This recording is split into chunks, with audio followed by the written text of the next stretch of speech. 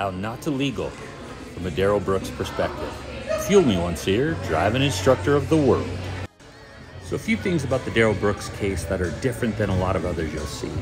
One is he's arguing about subject matter jurisdiction, which is kind of baffling because all that means is, does the court have the ability to rule on that particular subject? In this case, homicide, reckless endangerment, intent with a deadly weapon. I would have expected him to argue the other jurisdiction, which is personal jurisdiction, which means, do you have authority over me?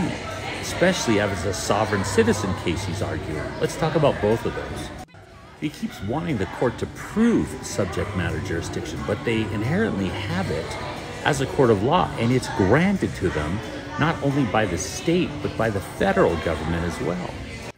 Under the Constitution, he's arguing that they have rights, but really the Constitution only grants powers, not rights. It enumerates powers.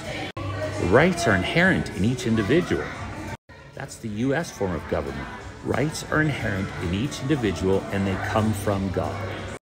So he's got 76 counts against him, 6 of intentional homicide and 70 of use of a deadly weapon, intent to harm, hit and run involving a vehicle, felony bail jumping, which is a previous violation of parole he had, and 1 count of battery. The judges dropped 6 other charges, some relating to this case, and 1 count of battery where he intentionally ran over his girlfriend, Erica Patterson, same girlfriend in this case.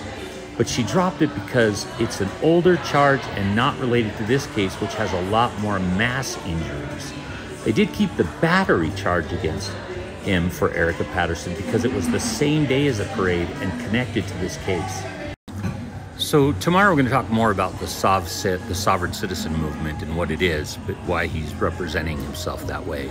But one thing I feel bad about for Darrell is that his mother says he's not on his medicine right now.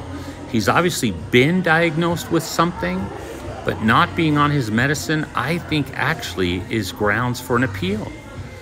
And that's one thing the judge should have taken into consideration a little bit more, but when she ruled he could and was capable of representing himself.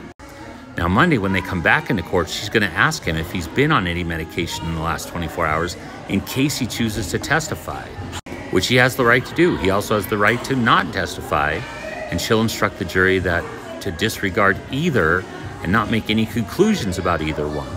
And because he doesn't understand the law, he's trying to give it the interpretation that everyday people would.